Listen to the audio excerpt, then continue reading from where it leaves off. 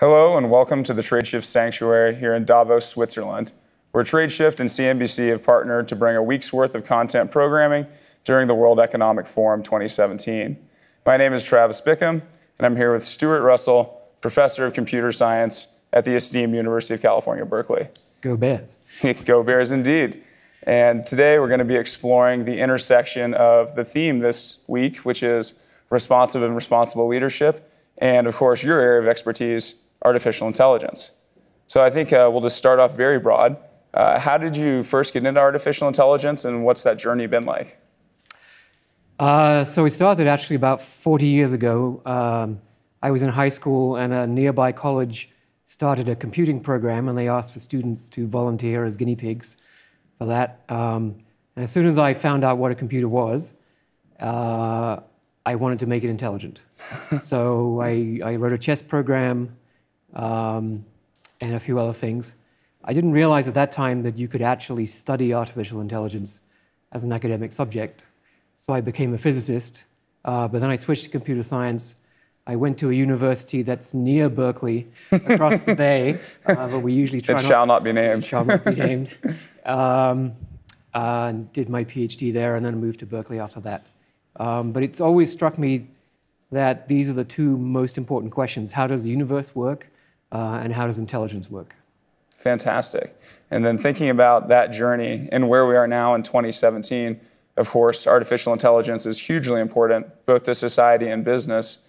If you could look back all those years, are you surprised at where we are now? Yes, I think I am. There have been times in the history of the field where it wasn't all that popular. We had something called the AI winter in the late 80s, early 90s, after the failure of the expert system industry. And at that time, there were 20 students taking my class, and it looked like a very, very long, steep hill to climb to get to real capabilities that people would use in practice. And now there's 650 students taking the class. And AI is being used for all kinds of things, and we are knocking over problems one after the other that have been worked on for 40 or 50 years, and now they are being solved. So recognition of objects, robots being able to walk like sort of normal people as opposed to robots. Right.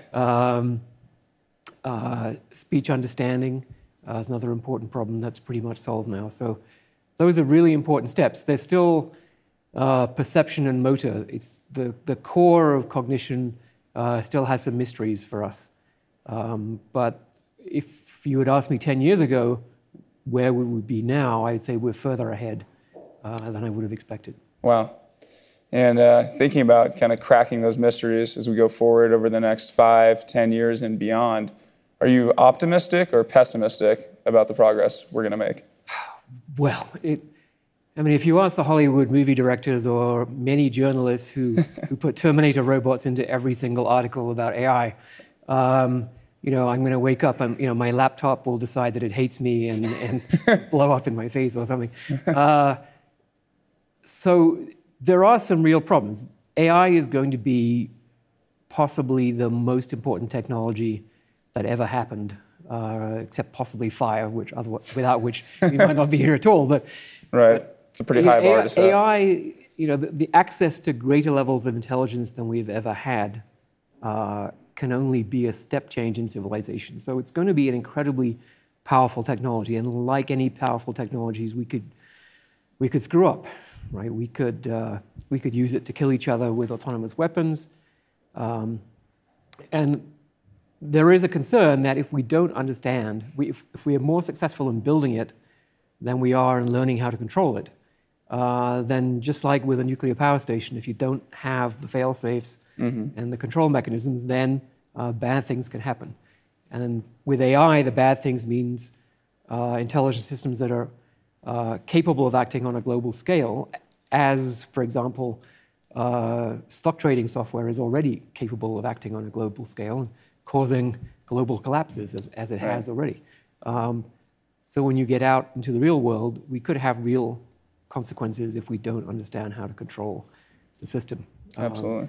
But I think there are technical solutions that are starting to appear. There is now very serious research on trying to solve these problems, and I'm optimistic that will succeed. So it's in our hands, and if we get it right, then the future looks very bright, because AI can help us solve the problems that we're too stupid to solve by ourselves. Disease, poverty, warfare, climate change. These are really important, and we have to solve them, and AI can help. And with anything that powerful, there's, of course, a ton of opportunity, as you just referenced. I think you touched on that a little bit right there, but thinking of both society as a whole, us as the human race, and also business in particular, international corporations, what is the biggest area for potential impact? So I think one that's already clear is the self-driving car. So that transportation is a $6 or $7 trillion industry. So it makes, so Google operates in the ad world, which is maybe 800 billion or something total worldwide. If Google is able to get their self-driving car to market first, then they're operating in a 10 times larger space than they were. That could revolutionize, life in cities. It could make life so much easier for people. It'll make transportation available in a way that's almost free. I mean, journeys that right now might cost $20, will cost 75 cents. And so transportation becomes a free good for everybody. And that can only be a good thing. And what do you feel like that could mean for the shipping and logistics industry, or large companies that are really heavily hardware focused right now because they need to actually move goods around the globe? Will that become much cheaper, and will that get passed along to society? So I think the costs in shipping are largely in the capital equipment, because if you want to pick up a 40-ton container and move it around, you need massive cranes, and these things cost tens or hundreds of millions of dollars. So the labor component is actually quite small. So I wouldn't, and I would say the container shipping industry is already very efficient. The port of Singapore, for example, is almost completely automated. So ships arrive with 400, 800 containers. They're all offloaded automatically. They're moved around. They're put onto trucks with no human beings involved. Wow. So it's already there. Right. And that's one of the reasons why international trade has become so important, and that why we can buy goods from across the world, whatever it might be, strawberries or toys or anything that costs only a few cents more than they would if you bought them next door.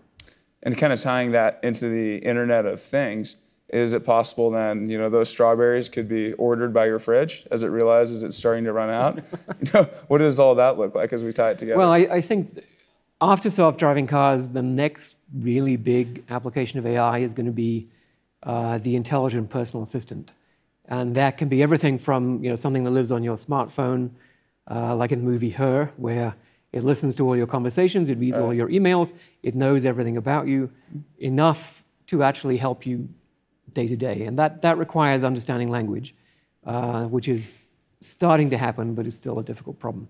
But when that happens, everyone will have access to a high-class executive assistant that would right now cost them $150,000 a year for 99 cents a month. And a lot of people who really need the help will be able to get it. And then, it could take the form of the smart home, the smart fridge.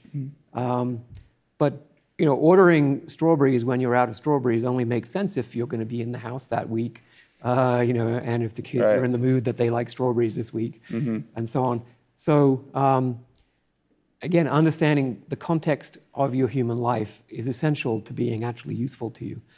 And that's been the failing of many of these automated systems. I mean, we have simple thermostats that turn on and off at 7 in the morning, they go off at 9 in the evening.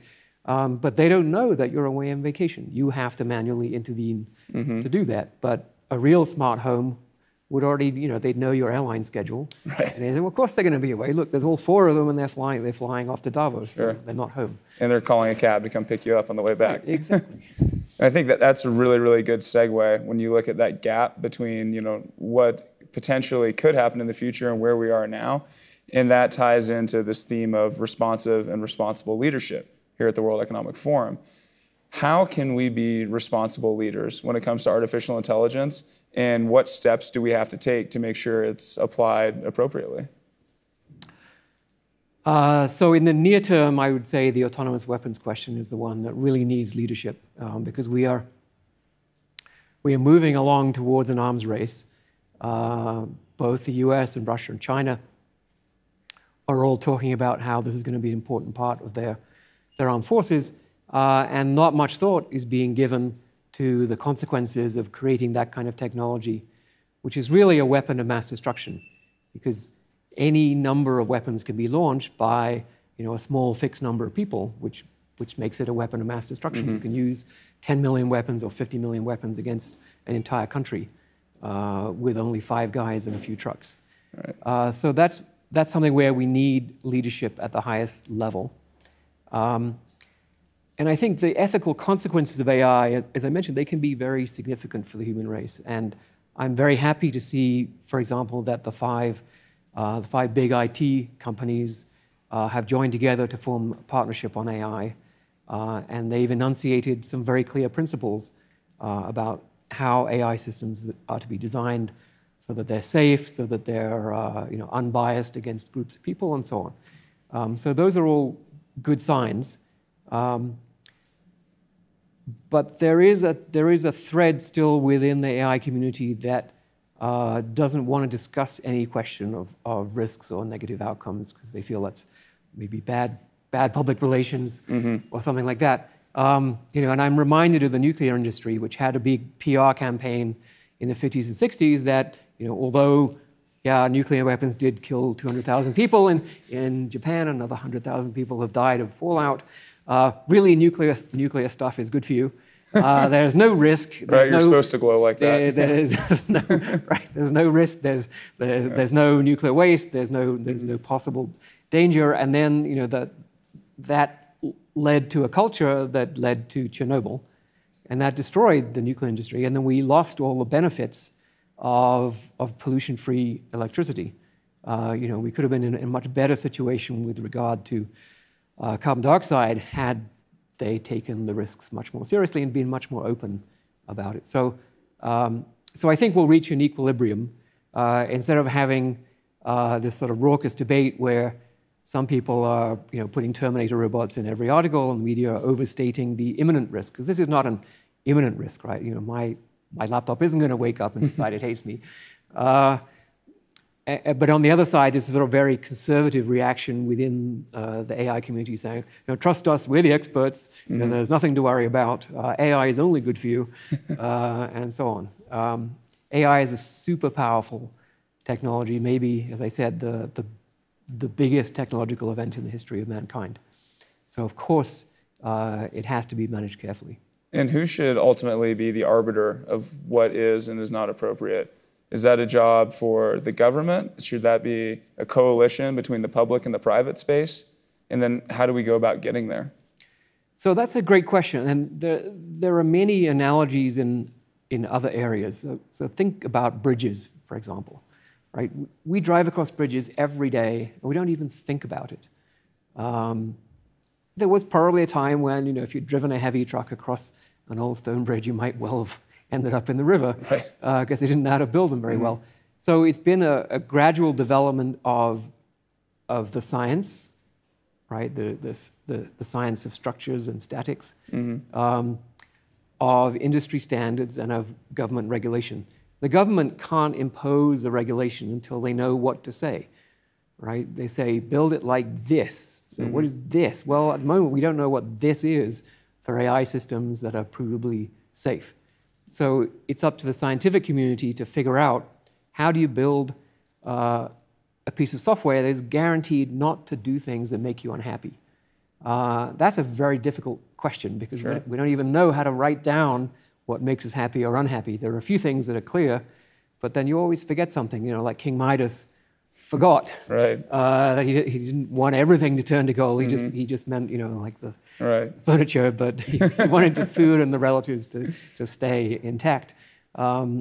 So that problem of misspecification of objectives is, in my view, and in fact, this is a view going back at least to Norbert Wiener in 1960, that's the problem with achieving superintelligent machines is we don't know how to specify the objectives for them. So the answer seems to be that the obligation is on the machine to work out cooperatively with the human what it is that the human really wants, rather than just to assume that whatever the objective the human gives them is in fact the right one, right? You want, so King Midas's robot should have said, well, are you sure you mean everything turned to gold? Yeah. Right? No, how about this? You point to something and say abracadabra, make it gold, and I'll make it gold. But other than that, we'll leave it. We'll leave it.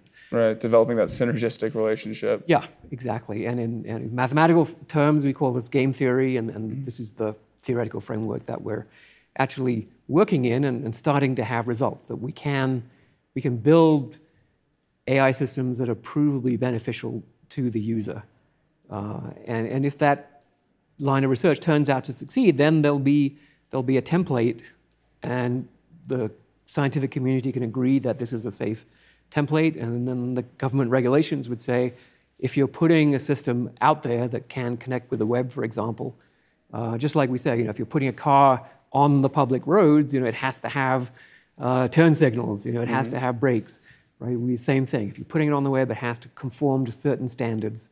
And I think a big test case early on is going to be the intelligent personal assistant, because that is going to live on the web, and it will be empowered to make financial transactions on your behalf, and to ask questions of other intelligent agents around the world and send information. So I don't want my intelligent personal assistant, some other one says, oh, can you tell me Stuart's passwords? And it says, sure, here they are, right? You don't want that kind of thing. I don't want it, buying stuff that I can't afford and then not paying, defaulting, and there's all kinds of things you don't want it to do. And we will have to figure out the rules of the road so that things go well. And it hasn't worked that well in the stock markets, right? The rule of the road is if things start to go south, switch everything off. Right? That's the rules of the road.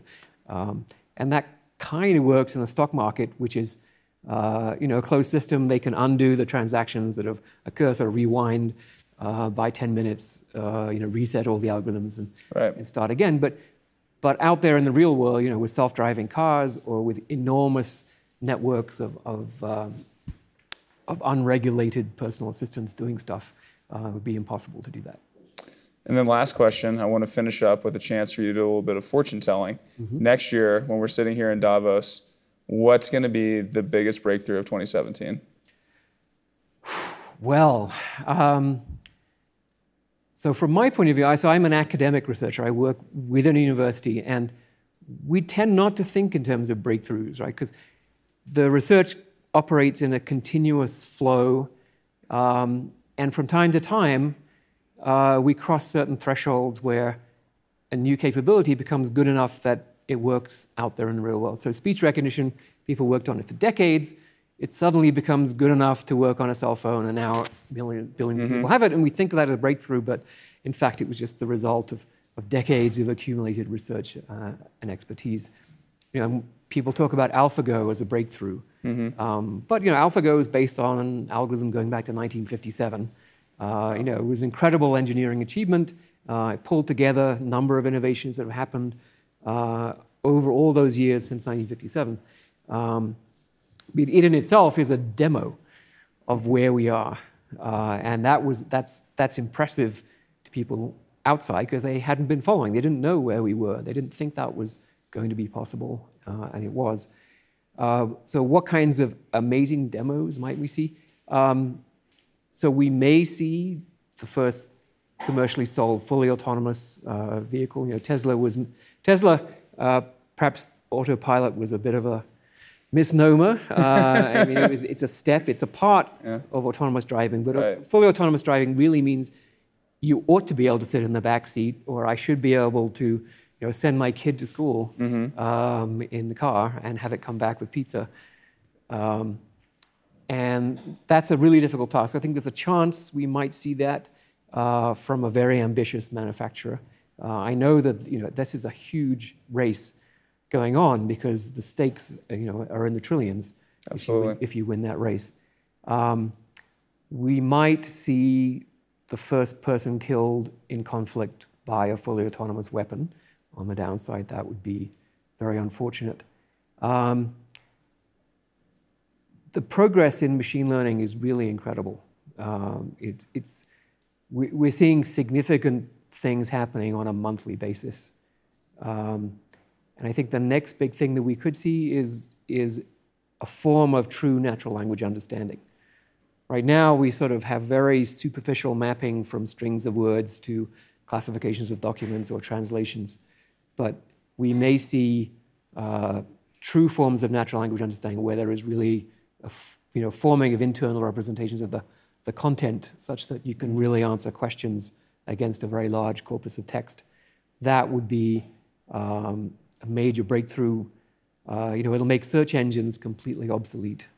It'll create functionalities. Search engines is a $1 trillion industry, right? If you could understand all those hundreds of billions of web pages, not just index them, but actually understand them and integrate that information, it has to be worth 10 times the search engine industry. So that would be a major step. Well, truly some exciting things that could potentially be happening, as you said, not just in 2017, but in the next few years. So I want to thank you, Stuart. This has been extremely illuminating. We're here in Davos, Switzerland at the Tradeshift Sanctuary, and I want to thank you for coming by. Pleasure. Very nice talking to you.